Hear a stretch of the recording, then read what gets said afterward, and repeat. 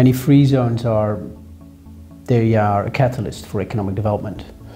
They initiate structural transformations that are necessary for a country to be successful in attracting foreign investment or more domestic investment.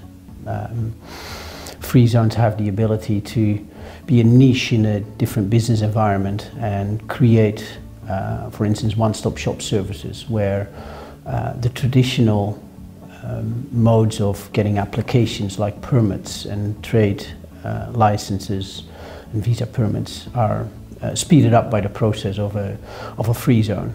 So in that sense, they can catalyze a certain level of economic development that a country would like to achieve, and it can initiate the structural transformation in the long term. So they can be a showcase for how the wider economy may look like in terms of attracting investment and investor services.